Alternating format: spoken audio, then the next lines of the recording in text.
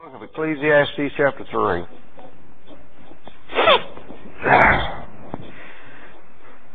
I was thinking last night as I was sitting watching people, which I do quite a bit,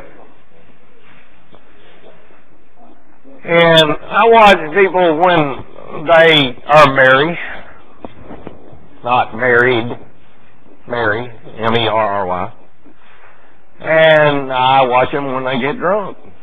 I watch them when they're sober. I watch them. I like to go to a mall and while Kathy's doing some shopping, sit and watch people. And I like to go to Daytona and watch people get crazy, whatever. But I was telling Harold, Mr. Friday last night, I did my dues years ago, and I don't know whether you call them dues or not, but I don't have any desire to feel bad. I feel bad enough when I get up in the morning anyway.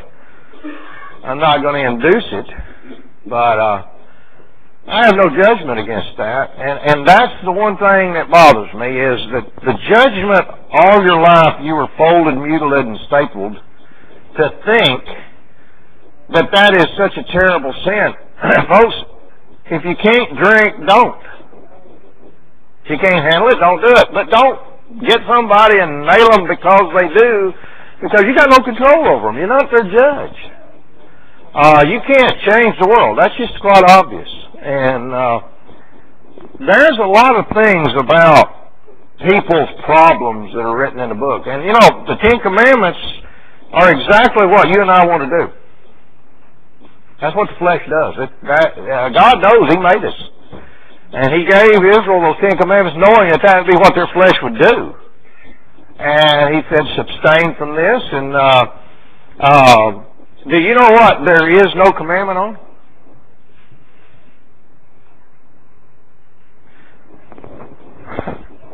Hold on there and go to Deuteronomy chapter 5.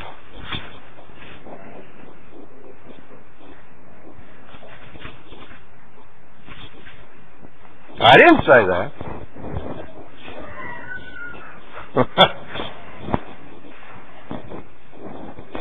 This is about the Ten Commandments. Deuteronomy 5 is, of course, the Ten Commandments, as is Exodus 20. Verse 7, He said, Thou shalt have none other gods before me. Is that the number one commandment? Looks like it, don't it? Verse 8, the second one, Thou shalt not make thee any graven images or any likeness of anything that is in heaven above, or that is in the earth beneath, or that is in the waters beneath the earth. In other words, no graven images. That's the second one. Third one, verse 11. Thou shalt not take the name of the Lord thy God in vain, for the Lord will not hold him guiltless that taketh his name in vain. America's had on that. Quite obvious. Fourth one, verse 12. Keep the Sabbath. How many of you do that? Most people around you don't even know when the Sabbath is. Okay? Verse 13 says, 6 days thou shalt labor and do all thy work, but the seventh is the Sabbath of the Lord thy God. You know, people think about the Sabbath day as a worship day. No, it's a rest day. And you could not travel. I doubt Harold could travel. Probably, it'd be rough on a horse to get here.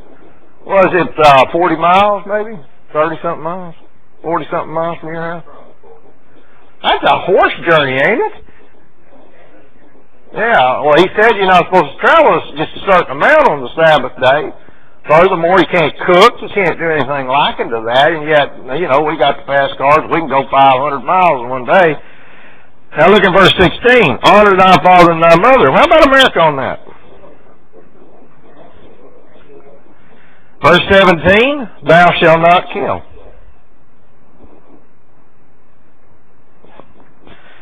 Verse 18, neither shalt thou commit adultery. You know what adultery includes? Married again. If a woman's put away, if she marries another, she commits adultery. That would hurt, wouldn't it? Verse 19, the eighth one, neither shalt thou steal.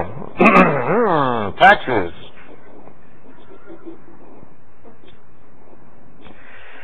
Verse 20, ninth commandment, neither shalt thou bear false witness against thy neighbor. Telephone.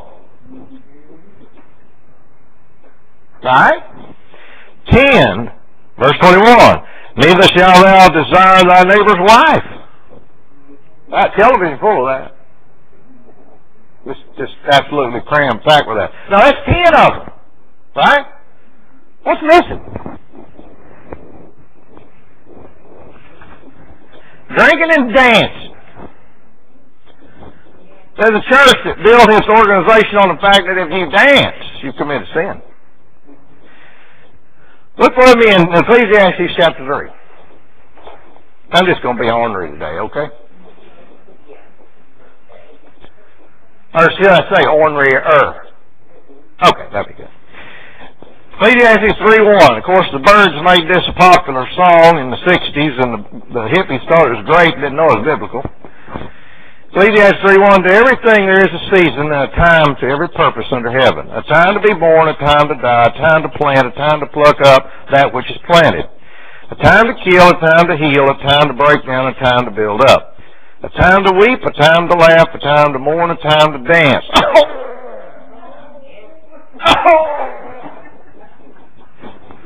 Did I read that right?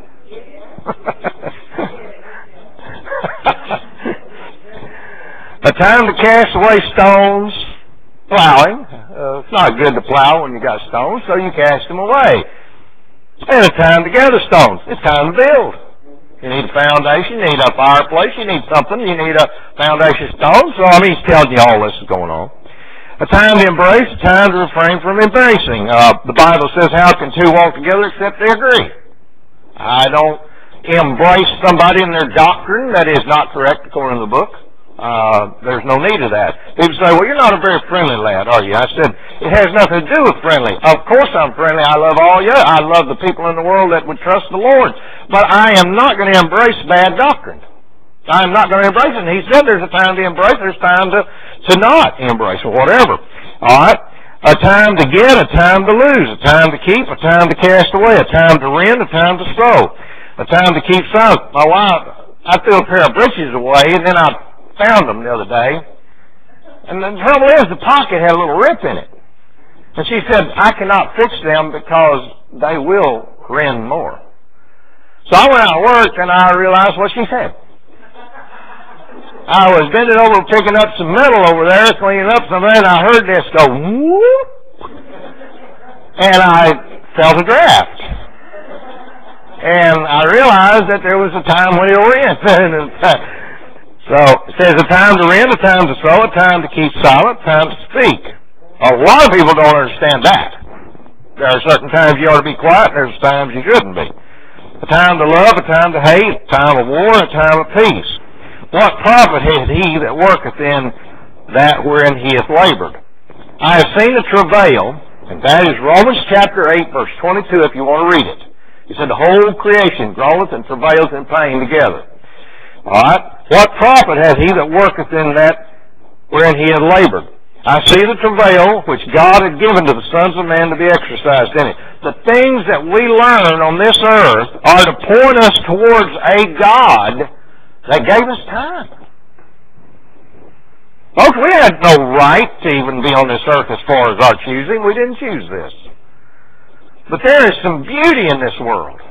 Absolute incredible things that I've seen in my lifetime. And there's things that I would love to see in America alone, in this United States. I don't have to go across the big pond. There's things in the United States I'd love to see that I haven't had a chance to. But there is beauty in what God created. I mean, the finger of God as it worked in His statements to be. What He created for man to look at is amazing, folks. How many of you ever been to the Death Valley, or the Grand Canyon? How many ever been to Niagara Falls? You do not believe there's that much water in this world. When I was a little boy, I stood in awe of the horseshoe, and they had told me that men went over that in a barrel. And I said, there are some stupid people in this world. They go over that in a barrel. I don't think they let them do that anymore. We got in the ship down below and had on a slicker and whatever, and we're just soaking wet from the mist of that water hitting. And you look at that and you say, where is all this water coming from? I mean, when does it stop? And it never stops. It just keeps coming. And the rotation of the freezing and whatever, and contrary to global warming, whatever, that our educated individuals have. Verse 11. He hath made everything what? In His time. Also He set the world in their hearts so that no man can find out the work that God maketh from the beginning to the end. You have to read about it, folks. You can't understand it at all. I know that there is no good in them, but for a man to rejoice and to do good in his life. Also that every man should eat and, oh my gosh, dancing and drinking. Now, I never said anything about drunkenness. It said eating and drinking. Folks, you know what? A certain amount of alcohol will never make you drunk. But if you don't know how to control it, quit. Why, that's excess. He says, drink a little wine, but he says, not in drunkenness, which is wherein in excess of drinking. But, you know, folks, people have problems in this world. Do you know that? Do you know why people drink? To forget it. That's exactly right. Now, why would I stand in judgment of a man? I ain't been in his shoes. I might be looking at a man that is drinking that just lost his family. Proverbs 31's about that. But drunkenness just on a regular basis, folks, that's idiocy. That is someone that's doing something that they think they can get away with, I guess you might say. I thought about something. If a person, when he gets saved, he sees things in a different way, doesn't he? How many of you, when you guys say, begin to look at the world differently? Did you realize that you wasn't concerned about global warming or whether Greenpeace made it or Sierra Club or whether what you ate, it didn't matter. And you learned that no matter what, God made it all and He's got it in control whether we like it or not. You look at it there. You look at the fact that salvation belongs to God, not you. But you look at things and you say, I'm at peace with God. And you see, you were raised, and I was thinking about this, last night, people come in, and they grab a bottle, they grab something to drink, and if the people they had been going to and been taught right, they wouldn't need that to think they're doing something cool. Drinking is not for coolness, drinking's for Mary. Folks, it's all about that, but yet people take it to an excess because their flesh says, I'm getting away with something. And what's amazing is, I'm sitting in there with them, and I'm the preacher, and they all know it, and they don't have any problem walking up in front of me because they've heard me talk about the liberty in the Lord. But when they sober up, they'll go to the church, and they sure wouldn't get in front of their pastor with a bottle of beer. Are you listening to what I'm trying to explain to you? Maybe I'm not getting over to you. Say, well, they don't respect you. I don't think it has anything to do with respect. I'm not judging them. Judgment is what people do to other people, and in that judgment of what they're doing, they might as well be judged themselves. Say, you're telling my kids to go out and drink. No, sir. I'm not telling them to go out and do anything. I'm telling them there was a man knew what they would do. And He died for them. Jesus Christ died knowing what you and I are. Folks, if He knew we would get good enough, He don't need to die. That's the issue. I don't want my kids getting drunk. I don't want my kids taking a chance of getting in a car wreck. I don't want my kids taking a chance of going to jail. I don't want my kids acting like idiots. But they do. You know why? Because they're sinners. But what I want my children to do is be saved. Because there is a time of death. Let's look on. He said, verse 13. And I always thought it was rather unique. The 13, the number of rebellion. 13, the number of Gentiles in the sense of their rebellion. He said also that in every man should eat and drink and enjoy the good of all his labor. It is what? I didn't hear that. God gave it. You know, if God didn't want certain things, He would have stopped it.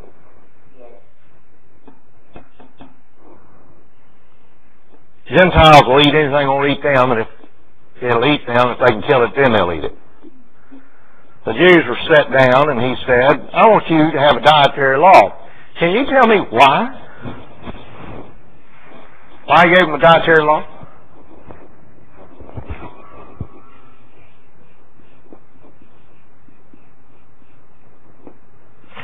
Now, how do you stay on earth? You have to be alive, don't you? So, wouldn't it be to their benefit to abstain from what we eat? What we eat will kill us, right? So their dietary law was to let them, because what was their inheritance?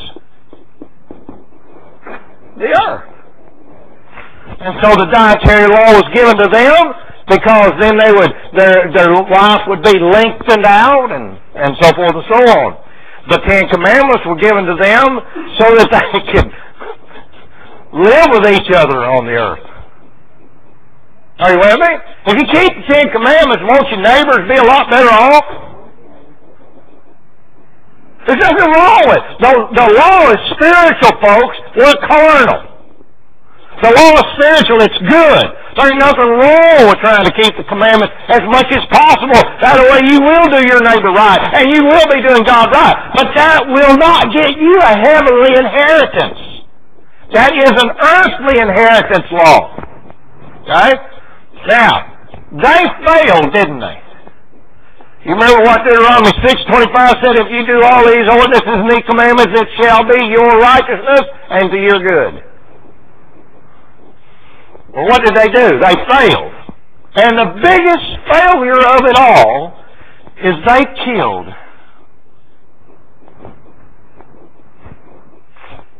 They murdered somebody. Didn't they?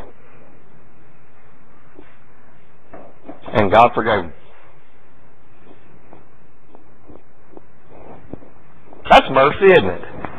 How many of you would forgive somebody for killing your son? What if Harold got a call from Auburn and somebody had killed one of his sons? What do you think would be in Harold's mind? Go find him. Somebody killed one of my daughters, I'm going for him. Say we go to jail. Probably. That don't lie in me. He said, live peacefully with all men as much as lieth in you. I'm a very peaceful man now. I have the peace of the Lord that passes all understanding. And I'm at peace with God as far as for salvation. You know, some things ought not be done. But I'd think about it probably. And I'd ask myself, what did the Lord do for this individual? Folks, God Almighty looked down from heaven and saw people that denied His Son that created the heaven and the earth. Did Jesus Christ, by the Word, create the heaven and earth? When He came on the earth, what did they do to Him? They killed Him. And God took that murder and applied it, the action and the vessel of it, to our salvation. Well, that is mercy, folks. That is some kindness there that's incredible. Now, look in verse 14. Ecclesiastes 3:14. I know that whatsoever God doeth, it shall be forever. Amen. Nothing can be put to it, nor anything taken from it. And God doeth it, that man should. Can you tell me what happens? What's fear, the fear of the Lord, the beginning of? Wisdom. Verse 15, that which hath been is now, and that which is to be hath already been. Probably no new thing under the sun then, huh? How many of you ever thought you did something and nobody ever did and then you saw them do it? You just knew that God's going to get you because nobody had ever committed that kind of thing before. You had thought it up. And then you found out that other people have been doing it all along. Okay? Moreover, I saw under the sun the place of judgment. And folks, from here down, it's going to get rough. Here down, it's going to get tough. I was watching a cowboy movie the other day. I Like Cheyenne with Clint Walker. And the guy's horse went lame on him. And instead of walking the horse out, he just shot him. I mean, he just shot him. Like that. And I thought, as Ecclesiastes says, that's maybe when we get lame, we might just shoot people. He come in limping, let's just shoot him like a horse. Say, oh my God, no, he's a man. Well, wait a minute, let's read this. Verse 17, and no offense, Billy. You're bigger than I am. Verse 17, I said in my heart, God shall judge the righteous and the wicked, and there is a time there for every purpose and for every work. I said in mine heart concerning the estate of the sons of men, that God might manifest them, and that they might see that they themselves are...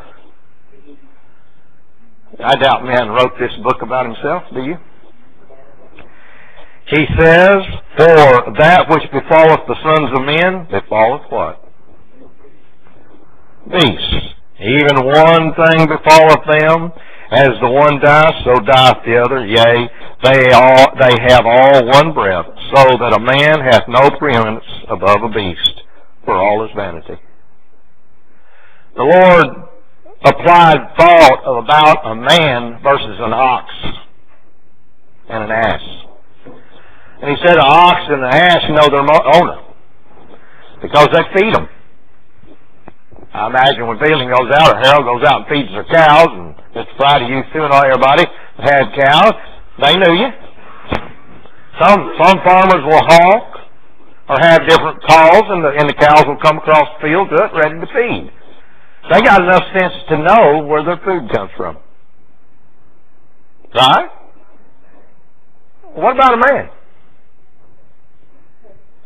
How many men get down on their knees and thank God every day that they breathe in His air and eat His food? Most men don't even think about it.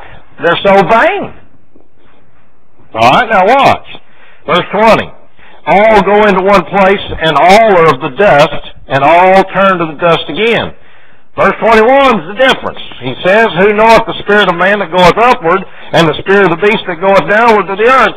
Man don't see that. PETA does not see that. There's more emphasis on keeping animals well than humans. If you shoot your horse today, you go to jail. Right? Somebody catch you doing that, and it's like, oh, he shot a horse. Shoot your dog. Oh, my God, shot a dog. Take that dog down, you shoot it, it don't get killed, and you take it to the vet and spend $5 million trying to get it well. Where's the spirit going? Did I lose you? Where's the spirit of the animal going? Where's the spirit of man going? Father, into thy hands I commend my spirit. Did the spirit of the Lord go down or up? It went up. Went back to the Father. Okay? Verse 22, wherefore I perceive that there is nothing better. Oh man, this one hurts religion. That a man should rejoice in his own works, for that is his portion. For who shall bring him to see what shall be after him? How many of you have walked in misery this week instead of rejoicing? I'm guilty of that. I get in moods. The moon gets me. My wife knows when it's a full moon, she better stay away. I get moody. How many of you walked in rejoicing of your own portion that God gave you in the work that He allowed you to do, and And I thought about Donnie. He's out there in the barn at the Russells, and he's fixing up rooms and everything to kind of live in, dwell in which that barn is a beautiful place. If you've never been out to the Russells, you've never seen their barn. The boys built the barn, and Brother Russell many years ago, wasn't it, Donnie? And they built it, and they spend a lot of things going on in that barn. But now Donnie's got a little section there. He's making into a living quarters and everything for guests and whatever. And I thought about the purpose of that barn. A barn's used for hay and feeding and storing of, machinery or whatever else. But it's been a lot of things. Mr. Russell had a sewing room in there, and Mr. Russell's got a tool place and whatever. But now it's also doing something else, multi-purpose, whatever. It's a lovely place. Well, Donnie can step back, and when he gets done, he can look at it and say, "Hey, this is great." I mean, you step back from what you've done this week, and my wife is a prime example. She comes out of her cave. I call it a cave. She'll come out there and she's made a dress. Now, it's not real interesting to me. I'm not into smocking and sewing. So she brings it out, and she's got the biggest smile. How many know Kathy smile and laugh? And she's just jumping up and down. She said, "Look at this." I said, "That's wonderful. That's great." And if I really put a smile on her, she's happy. I said, "That's great." But if I say what I usually do, I say, "Yeah, that's great," whatever. But I come back and I take something that's working out here, machinery, man fix machinery. Not a dress. And I come in, "Look what I did," and she said, "Yeah." We're all different, but what should we rejoice in? How many of you have ever cursed what you were fixing? Did you really want it to be cursed? Isn't that a terrible thing? You're just beating your head in to get it fixed and get it working, and you curse it, and can't understand why it won't work. Well, it could be the curse. I don't know, but whatever. Now, look with me in Ephesians chapter 5 with Ecclesiastes in mind. My wife is a joy. She can bring happiness into a room, and I can take it out.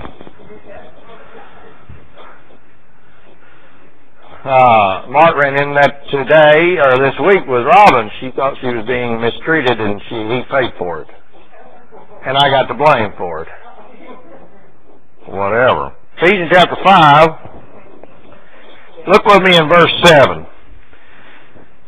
You got to read the first 6 verses to get context, but I want to read verse 7. "Be not ye therefore partakers with them." Is the world unhappy right now? Well, don't be. You're not going to change it. And the Messiah is not going to change it either. You got to live in it until the Lord sees fit to call you out. Verse 8, "For you were sometimes darkness." Here's the joy. You were. The word "were" is a joyful word. Were. Put it up here. Were. All said and done in that past tense. Something done. Over with. Kapooey. Gone. Okay? "For you were sometimes darkness, but now you're the light of the Lord. Walk as children of light. For the fruit of the Spirit is in all goodness and righteousness and truth." Probably looked strange that our table over there and amongst the beer bottles and all that were water glasses. I was not drinking to make a point, folks. I can't handle drinking, so I don't drink. I am like my daddy. If you put a 6-pack in front of me, it's gone. If you put a 12-pack, it's going to be gone. I'm going to drink it all. So I don't judge you if you drink. I'm not trying to make a point that I don't drink, you do. I'm making a point to myself I don't need to. Because I'm happy with what I have. How many of you ever that did drink, stayed sober one night and seen what an ass you make of yourself? That's what I don't need anymore. I'm old enough now, I've got a little bit more sense. Not much, but I got a little more sense. I know, I don't need that. But folks, that's my responsibility. My responsibility is on me, not you. I hate self-righteousness. When people look and say, oh, look at people, man, just mouth it, leave it alone. And instead, in the righteousness of the Lord, tell them, did you know that that has no effect on what Christ did for you? You see, you was raised in a system that says that separates you from God. No, it don't. Food and meat does not associate the kingdom of God. What you eat and what you drink, what you don't eat and what you don't drink has no effect on the kingdom of God whatsoever. The kingdom of God is not this earthly kingdom. The kingdom of God is a spiritual kingdom, and the only way you can get into a spiritual kingdom is to be dead and raised. That's why the gospel said He died for our sins. He was buried and He rose again the third day, and Paul said, I'm crucified with Christ. Nevertheless I live. How many realize that even though you're saved, the great temptations are always there? I heard people say God took them away. They got a different God than I got. God didn't take that away. He left you like you are, that you could present the truth in a vessel that He cleansed. There's a difference between a man washing dishes and a woman washing dishes. A woman's pretty good about getting them clean. A man, or rinse them, you know. Yeah, that's pretty good. Got them out, man, whatever. When I got married, my wife noticed all my clothes were kind of pink. I forgot to separate them. And so the whites became colored a little bit. Because I just throw them in the washer. Well, I mean, she separates them and does all that. I never done nothing like that. I just throw them in there. I mean, you're going to wash clothes, ain't you? Color's supposed to be already sealed, ain't it? No. And I didn't care whether it's hot or cold water. Well, boy, that makes a difference, too. A woman has a different way about her. A saved man has a different mind about him. Does he or does he not? Do you think the world's going to be saved? Do you think that the world is going to get better? Well, you know it's going to be better in 9, isn't it? No. One man can't do that. Now watch. He said in verse 8, where you were sometimes darkness, but now you are the light of the Lord, walk as children of light. How, Lord? Well, the fruit of the Spirit is in all goodness and righteousness and truth. What if the Spirit wasn't there? And if I'm not mistaken, that's a capital S, isn't it? What if that capital S Spirit wasn't there? Would Romans 3, 10, 11, and 12 be true? There's none righteous? No, not one.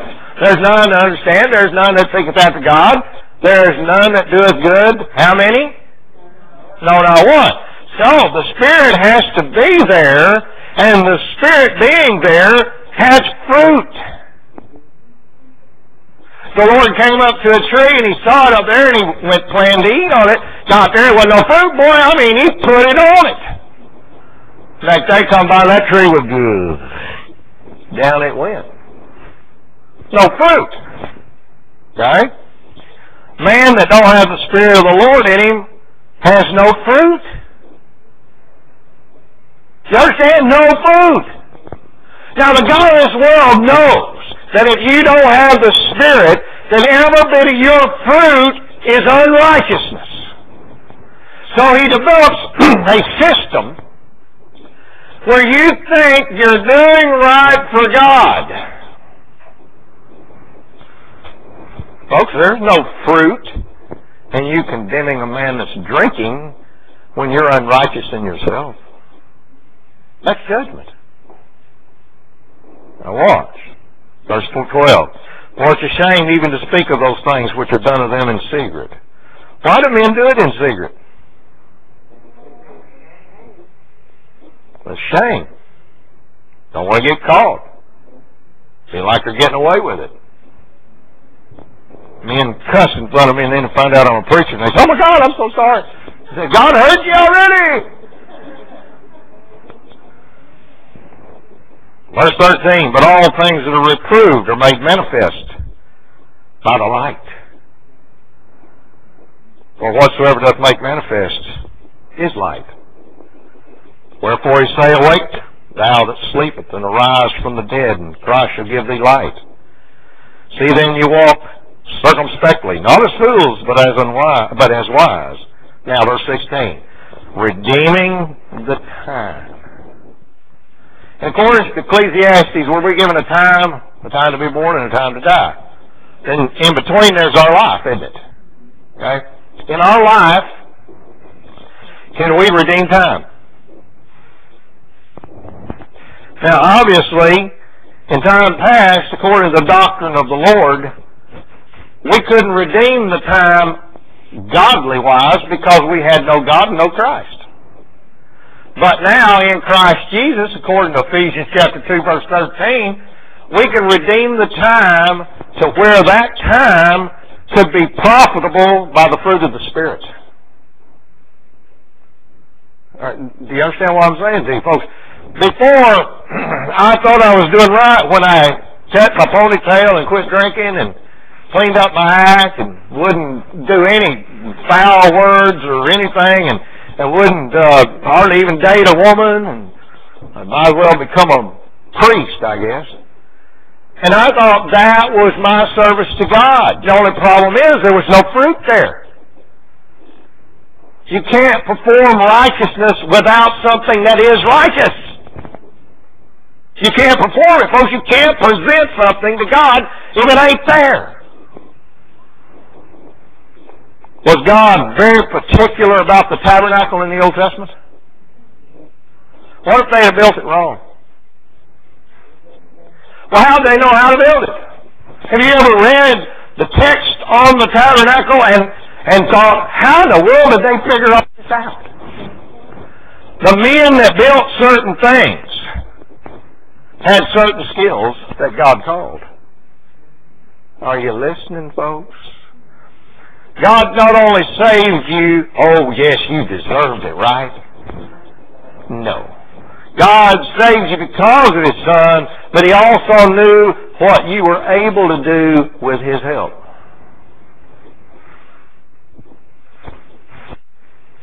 God never gave you a job that you couldn't do when He gives you the measure of Spirit and of grace to do it.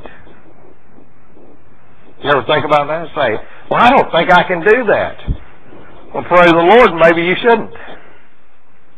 But then there are certain things you say, I can do that with the help of the Lord. Paul said, I can do all things through Christ which strengthen me. So God might have a purpose.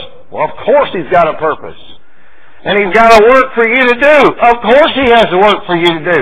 But He's not going to leave you alone. He's going to give you a measure. Something that will help you do that. So, what should you do with the time? Well, what was it? Redeem it. Redeeming the time. Well, why should you redeem the time in verse 16? Because the days are evil. And boy, are they evil. I thought back in 1980, one of the first times I came to camp, how much more easy it was to talk about the Lord than it is now. At that time, they were not. The only one person in the United States that was really against God was Madalyn Murray O'Hair. And it wasn't the government, it wasn't a lot. She was just the one raising the stink. But now it's just everywhere, man. Just, don't speak about God, don't pray, and when people sue you if you try to witness to them, they say you're infringing your belief on me. Whatever. Back when I was younger, people wanted to hear something about the Bible.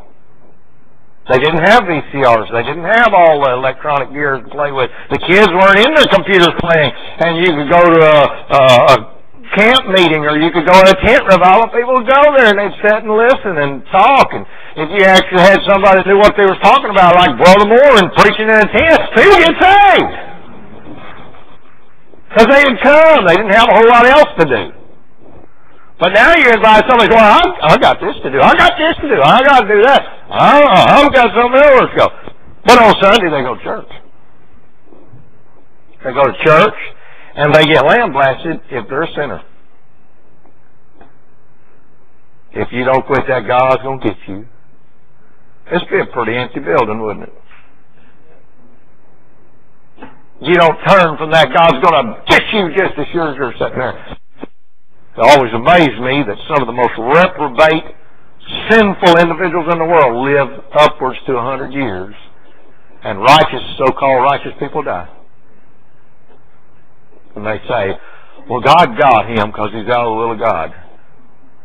Well, he's the one that's supposed to have been righteous. We read in Ecclesiastes, does it happen to all? Even the beasts? Yes.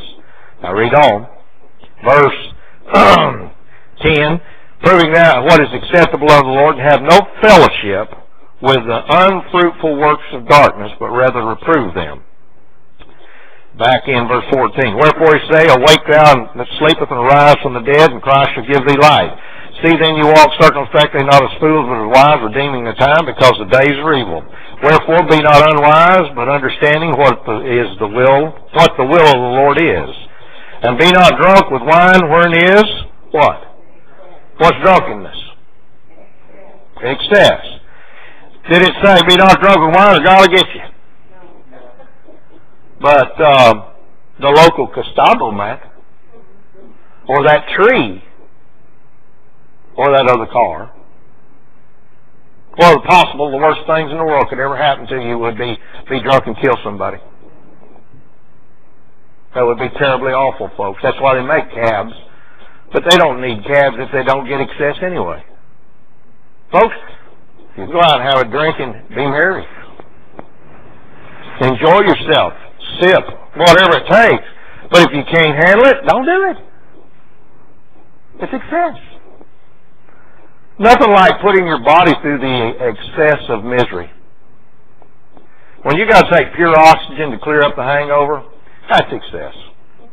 That's bad. There ain't no doubt about it. But you know what? What God didn't say what did he not say in verse 18? That he's going to get you for it? You'll get yourself. Folks, there are things you can do freely, but it hurts. How many like to hurt yourself? How many you go out every day and take a hammer and just beat on your fingers just for fun? Well then, there is knowledge that can be attained from hurt, from pain, and things like that. But what does the end of verse 18 say? How many drinks have you taken versus reading Scripture?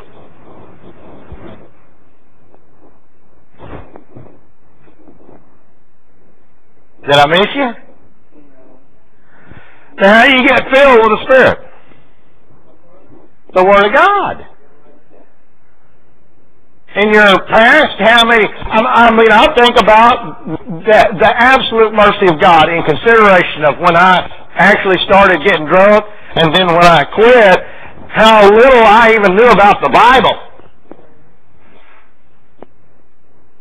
And yet now, I have more Spirit of the Lord in me than I've got the spirit of booze. And I'm happier.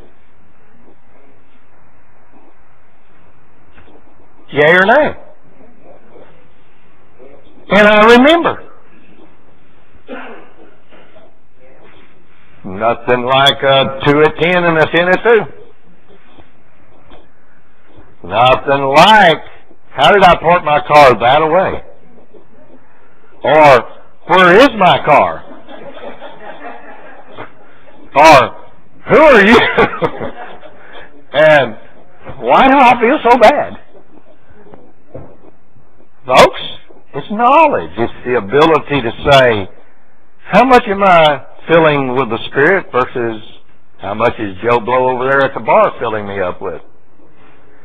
19. Speaking to yourself in psalms and hymns and spiritual songs, singing and making melody in your heart. To who? I don't hear many drunks singing, "Praise be to God." So there is a difference in excess. Giving thanks always for all things unto God. I've been an iron horse many a time in Daytona. I ain't never seen one of them guys tipping a beer. Thank you, Lord, for getting me drunk. Say, what are you doing in Iron Horse? I ain't afraid of going to Iron Horse. Don't bother me a bit. And I witness people in there sometimes when I get a chance. I don't care. Why? Say, God will get you for that. Well, he'd have got me going to the Iron Horse. He knew where I was going. Folks, I go in there and watch them burn out. I can go in there and I watch how absolutely stupid they get. I'm not their judge. But if somebody walks up to me and gives me a chance, I say, did you know that Jesus Christ knew what you were doing and died for you? You see, most people that go on Iron Horse don't usually go and try to find out about the Lord. Maybe somebody's there to let them know. You never know. How many of you walk in your daily life and just can't wait to hopefully get a hold of somebody and tell them and show them what Jesus Christ did for them? Or is it in your plan to be over here and do this or be over there and do that and get this organized and get this straight and never redeeming the time? I think about kids. I try to talk my daughter into staying all night with me every once in a while. I said, you know, other kids leave home and they come back and stay all night. Well, why can't you? I said, one day I won't be here. I said, me and your mama aren't always going to be here. I love it when my kids eat with me on Sunday, because one day I won't be here. I can get killed on any trip I make. Cars run into me. I could die today, and I won't be here. So not only can you redeem the time spiritually, you can redeem the time enjoyment. People get mad at their parents and won't have anything to do with them. Are they insane? Most likely. Are the parents mad at their children? Are they insane? Most likely. Redeem the time. Enjoy it. For it is of God that you have it. The things that God gives you, enjoy. You don't have to make it into a sinful thing. You make it into a pleasurable thing in the fact that God gave it to you. So redeem it. You get a chance to have fellowship, redeem it. You get a chance to see things that you might not have seen. People say, oh, I've got to save my money for this, and I've got to save my money. Just keep stocking away and die.